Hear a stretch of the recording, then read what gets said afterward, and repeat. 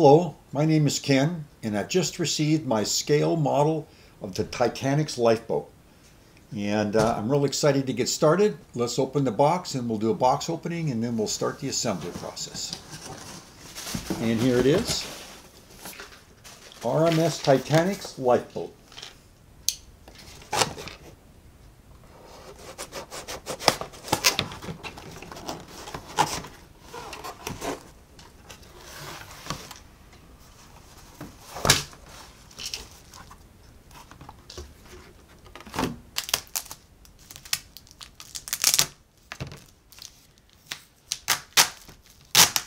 Must be the planks.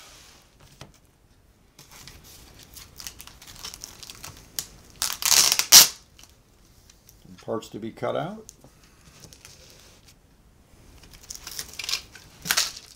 Some of the rigging.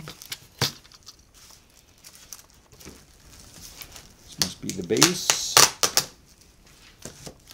And the instructions. 46 pages.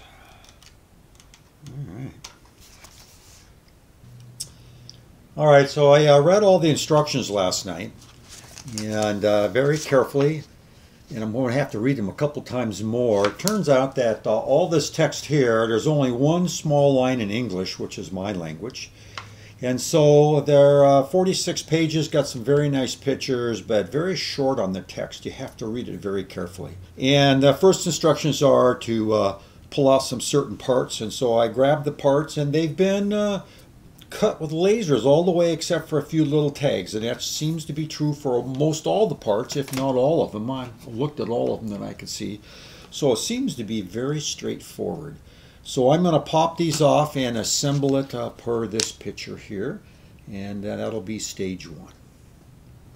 All right, so I cut out all the parts. That was tricky. I'm sure glad I got a new set of X-Acto blades. I chipped the tip of this one off cutting these out, and that wasn't too hard. And then I sanded or filed down all the little burrs that came with that. And I've dry fitted these and got them nice and smooth per the instructions, and I'm getting ready to glue.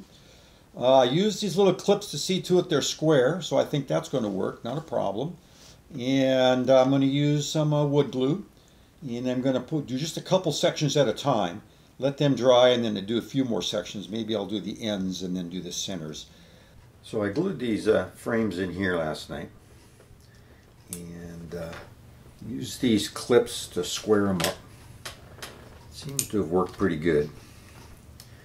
Now I'm going to do these frames here, one at a time.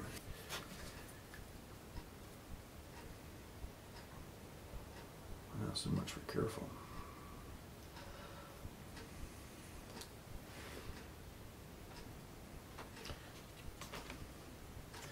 It's not quite right.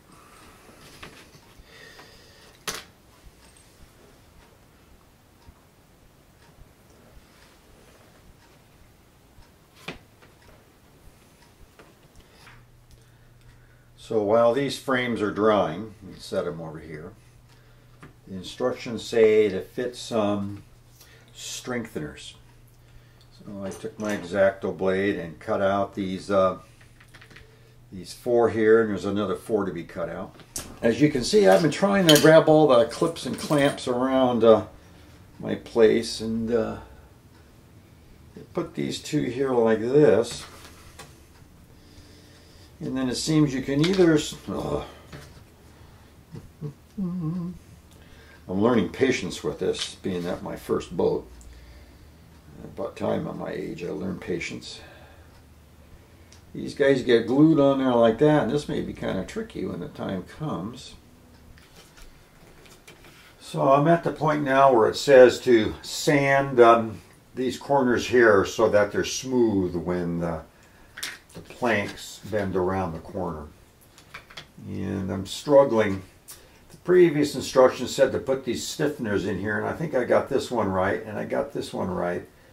But this one over here, the instructions weren't clear. It's up too high. Obviously you can see this here. Let me move this over. So I think I'm going to have to sand that off so it's even with these here, and you can see that it is It is just too high, and I think the plank has to come along there, and it just wasn't clear in the instructions. And I'm going to have to bend these, so when I put this blank in here, I couldn't quite understand.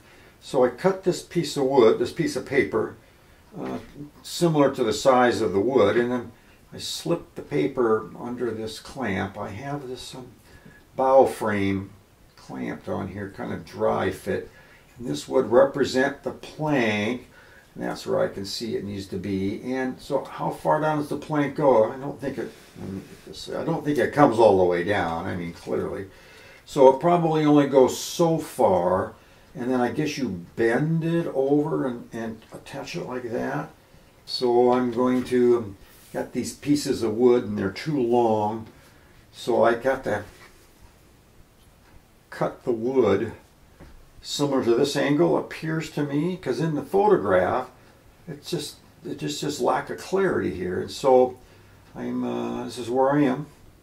And so before I go and sand this, which is the next set of instructions, I'm finding that if I keep ahead 2 or 3 instructions and look where I'm going, it's helpful. So this plank lays up here like that, and then it's not clear to me. The instructions don't say quite what to do next.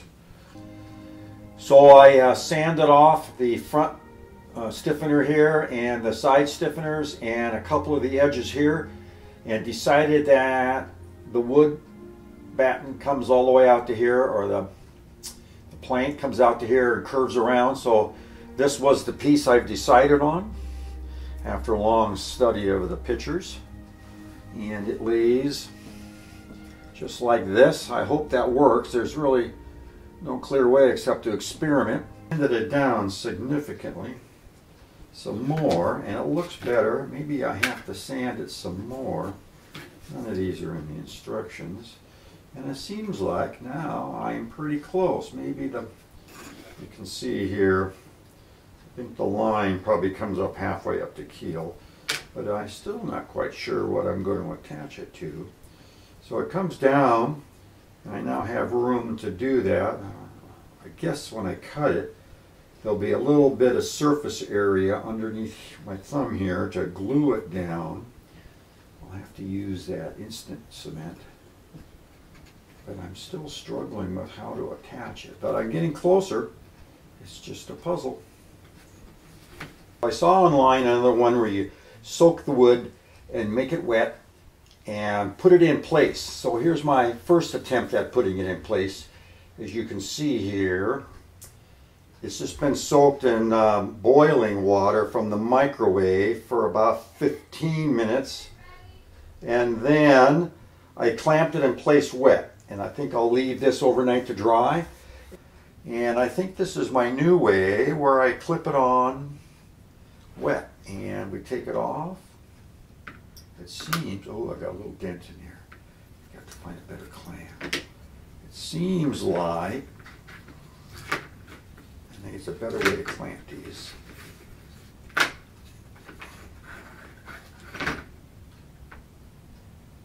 Seems like it twisted, and it might even be interesting. So I soaked both pieces of planks in hot water and then clipped them into place, and I'm going to take them off and see how they've done. So here we go.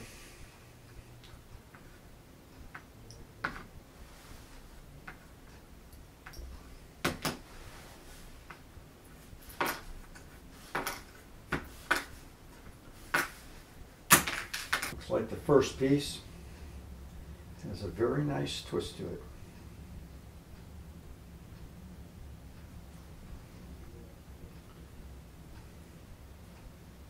So the next step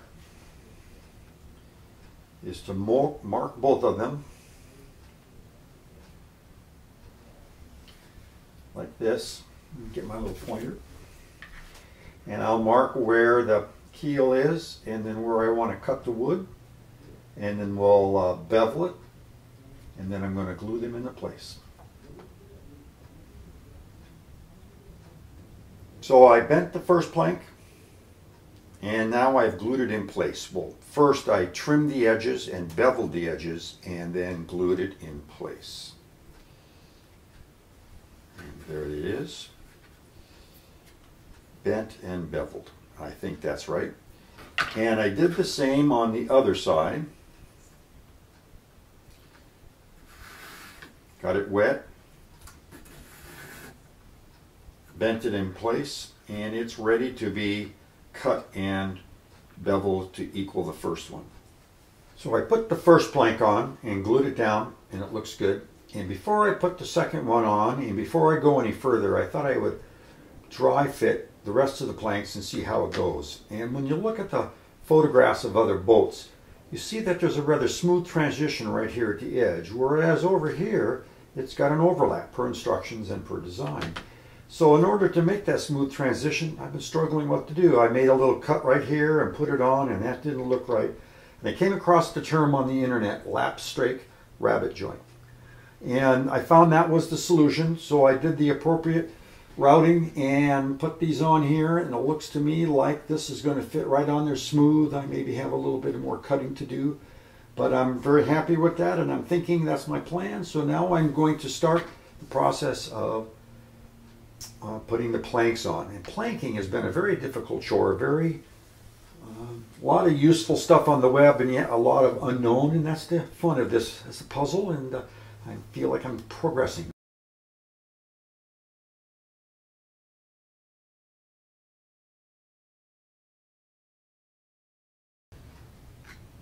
I've been assembling this boat using what I saw online for big boats, a lap strake rabbit joint, where you get the bow a little bit narrower because the distance is smaller, and at the beam here the distance is quite a bit larger, and so in order to have the same number of planks you've got to make these a little more narrow and to have them smooth for water dynamics, less friction. So you do the rabbit joint on these lap strakes where you cut the wood down with my router or my Dremel here, and the corresponding plank, you cut it down there, and then they fit in nice and smooth.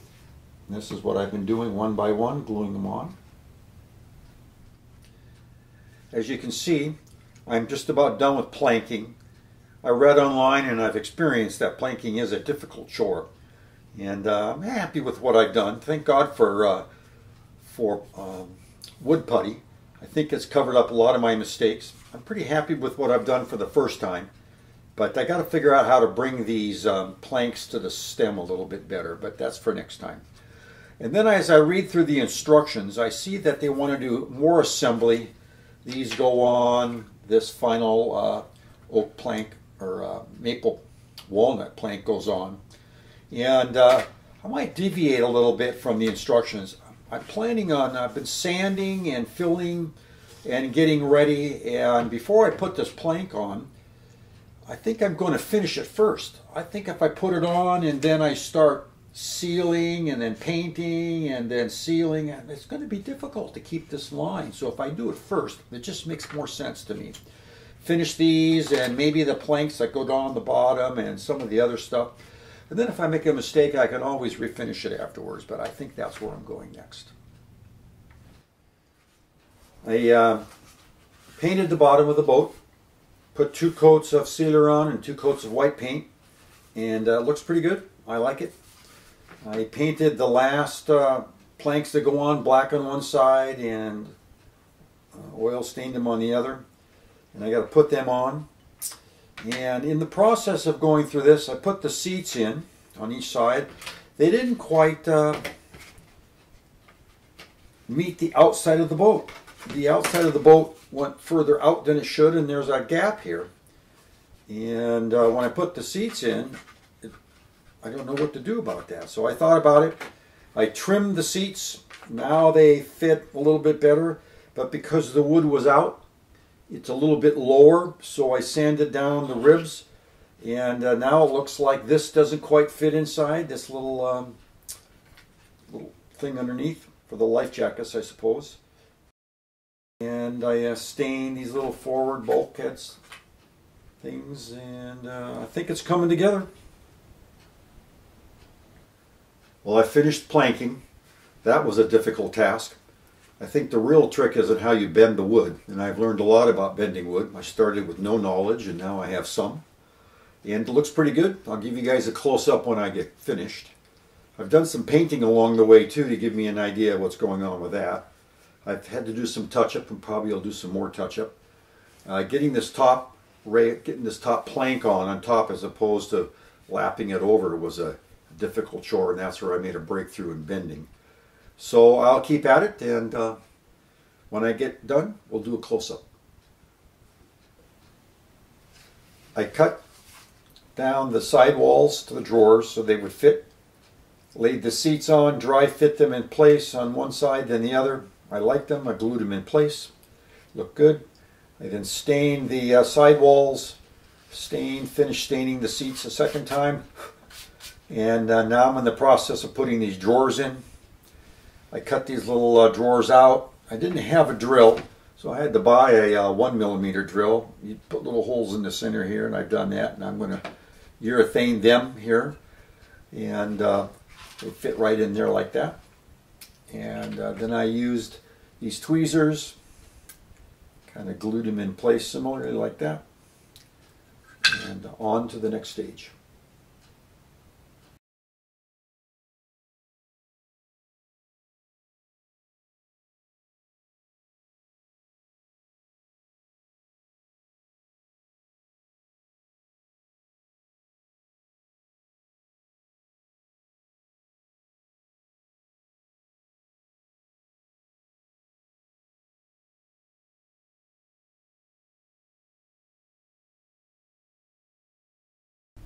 So as I said before, I'm bending wood and doing these things for the first time and not quite sure what to do. I've looked online and seen several different bending schemes, but these gunwale covers are of a different shape. They're thicker and they're curved, and I don't know, I can't put the crimpy things on there.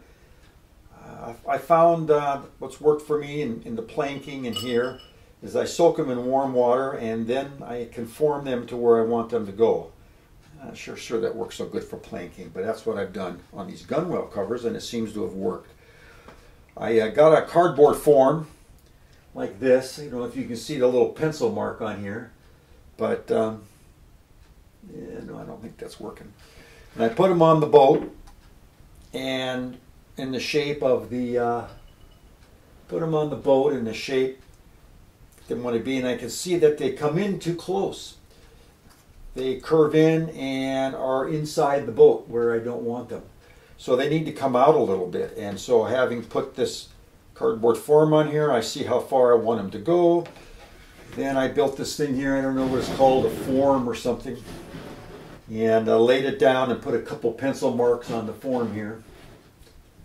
And I lay them in here and then bend them out a little bit while they're soft and wet, and then they dry to be the shape of the boat. So I did 1 and 1, but now I'm going to try 2 and 2, or just 2, I mean.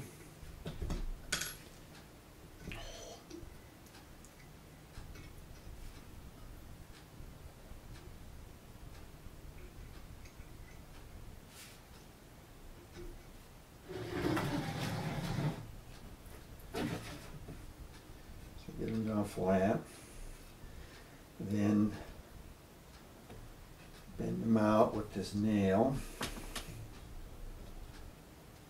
That's still not enough, and I couldn't drill the hole precisely, so I leveraged them out with this little piece of wood a little bit further, and even that wasn't enough, so then I put my paint and leveraged them just a little more. What do you think? Now I'll let them dry, and they should fit on there. I'll sand them and paint them black and glue them in place.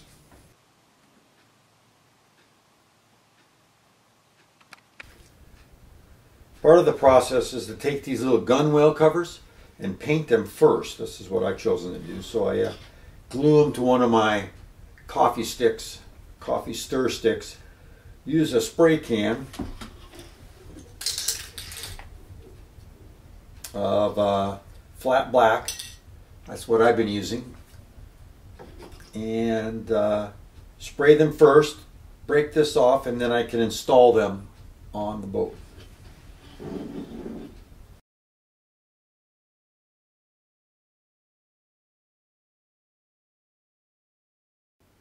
Now that we have the gunwale covers on, the next step was to put these rubbing strips on, and I've glued them on. Some more bending of wood. I'm getting better at it. Then I've drilled holes along the bottom here with my 0.8 millimeter drill for the purposes of the eye bolts, and I'm going to lay the little rope along the end here. This is the first model boat I built since I was a young kid, and I've really enjoyed myself. There's some things I had to learn along the way, some mistakes I've made, and I guess the lesson I learned is when I went to the model shop to buy some parts, I was explaining to the guy behind the counter, I can't understand some of the instructions, they aren't clear. And he laughed, and he called over to Bob, some old-timer guy that was in the store, and he says, "Bob, have you ever heard of the model boat instructions not being clear?" And they both laughed at me. And then Bob came over and he says, "So are you having a good time building this?" And I said, "Well, yeah, I think so." He says, "Well, there you go, that's what it's all about." And it turns out I had a really good time building this. This was a great experience. There's some mistakes I've made. This is not the best looking boat, but I'll get better.